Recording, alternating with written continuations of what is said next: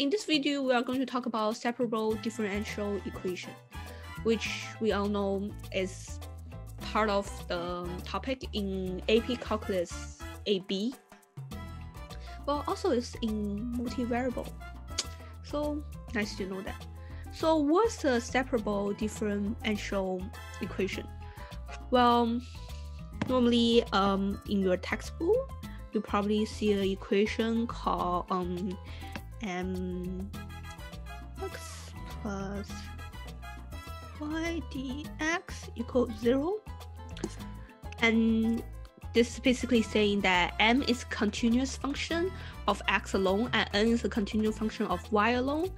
And for this type of equation, all x term can be collected with dx and all y term can be with dy, and a solution can be obtained by integration. Such equations are said to be separable, and the solution procedure is called separation of variable.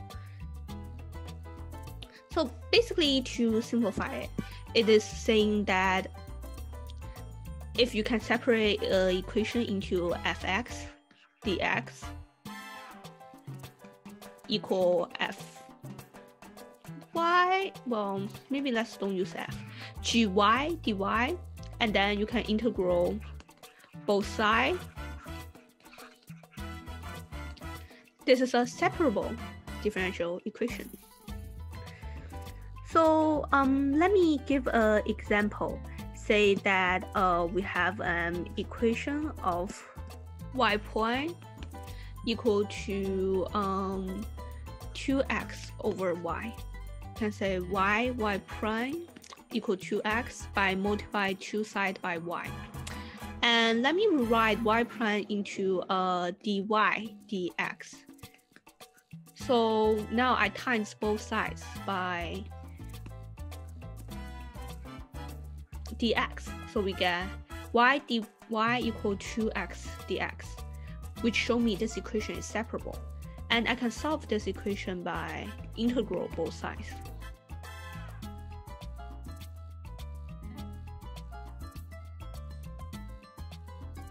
C naught is just a constant. I mean, you can plus constant on both sides, but plussing constant on both sides same as plussing constant on one side. It's just a constant, maybe a different number. So I can solve for y saying that it's just basic algebra. So yx will be z minus 2x squared plus a constant c, which is basically the explicit form of the equation. Or I could just leave it in implicit form, which will be y squared minus 2x squared equals c. And when you are doing the test, a suggestion is to check your result by taking the differentiation of the equation to see if you get the same result before you integral. I can do it with implicit or do it with explicit. It will probably give me the same result. When you're doing the test, just choose the one that you think is easiest. So next, we are going to talk about real life application. So one of the real life application most popularly known will be the Newton's law of cooling. And it's a physics law stating that if you place an object at temperature T into a room held at a constant temperature T naught, the object temperature will approach the room temperature at a rate proportional to the difference between object temperature and the room temperature. So basically saying that I have an object temperature T, I have a room temperature of temperature naught, then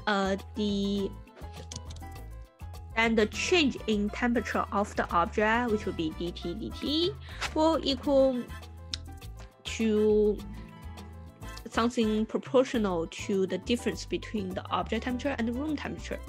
So proportional. So it will give us an equation like this. So dt equal k, which is a random constant, t minus t naught. So let's do a practice problem that will help you gain a better understanding of it. So say if an object was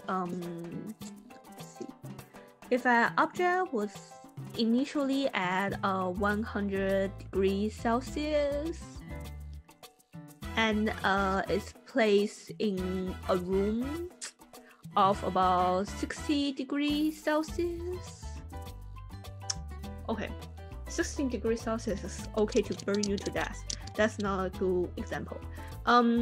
So say an object of 100 degrees Fahrenheit was placed in a room of 16 degrees Fahrenheit, and the object cools to 90 degrees Fahrenheit in 10 minutes. So how long will it take the object to cool to 18 degrees Fahrenheit? So let's first show you that this equation is separable. Well, this equation is separable because dt divided by t minus t naught will equal k dt, and you can take the integral of both sides. We all agree on that. And we know right here that T naught was 60 degrees Fahrenheit because that's the temperature of the room. So we have the integration of dt over t minus 60 equaled k dt, and then it will give us, it's just basic algebra. If you already touched this unit, you probably know how to do this. We put a e on both sides, which will give us t minus 60 equal e kt plus z naught, and that will be t minus 60 equal e kt e z naught.